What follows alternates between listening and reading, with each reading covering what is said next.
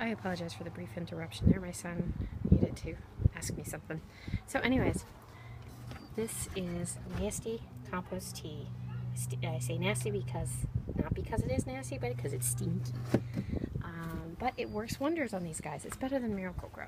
I have a blog on my blog, an article on my blog that I write all about it.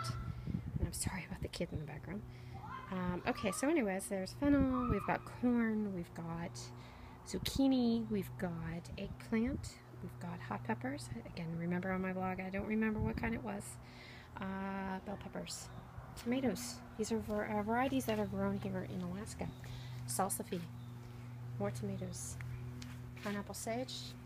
I think another one was oh gosh, I don't even remember. We have 2 different varieties of sage. Thai, hot peppers. This is our bed where we have radish, turnips, carrots, more radishes that we planted later on, red quinoa, borage. That was an accident. I didn't mean to plant that much. I didn't expect that they were going to grow. I've never had good luck with them. Rutabaga, dill, if you can even see it. Catnip for the cat. I don't know if she deserves it or not. She's in trouble. Snow peas, more borage, lettuce greens, more snow peas, carrots, snow peas, more carrots, cilantro. My husband and I have been debating. I say that that's his mistake. He says that's my mistake. We don't know whose mistake it really is, but I think we're going to be eating a lot of cilantro. I think we need some tomatoes. Anybody want to donate? So that way we can start making some salsa. All sorts of peas, beans. I don't know. I've heard from our farmer from the CSA that beans and peas don't go well for them. I don't know. We're going to have to see how it works. So far, we've had really massive successes. We'll see what happens. This is our lettuce bed and brassicas. And as you can see, it's become a monster. I'm having to trim this like almost every day now.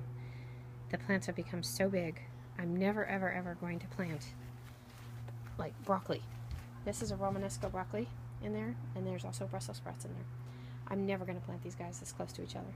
And we've also got rapini in here, mache. These guys were part of either a edible flower mix that I got, or they were stowaways in our dirt, because I believe that's fireweed. It grows all over the place here in Fairbanks, Alaska.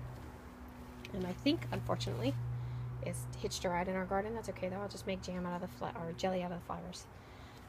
We do have 2 different types of winter squash. Oh, by the way, we have a little bit more lettuce, kale. That is a broccoli, Brussels sprout, hyssop, another tomato. That is a winter squash. This one was called buttercup. I like to grow the unusual ones. You know, I can get a butternut at the grocery store. I don't care. I want to grow something that I cannot get at the grocery store. Another tomato plant. This was actually from our arrow garden, and it's suddenly fighting back. In fact, it's even got flowers on it. Did you see that? It's got flowers on it now. And that's our peony that is now 6 years old, somewhere right around there. So that's pretty much how our plants are doing right now. And next week I'll take another picture and we'll see what the change is.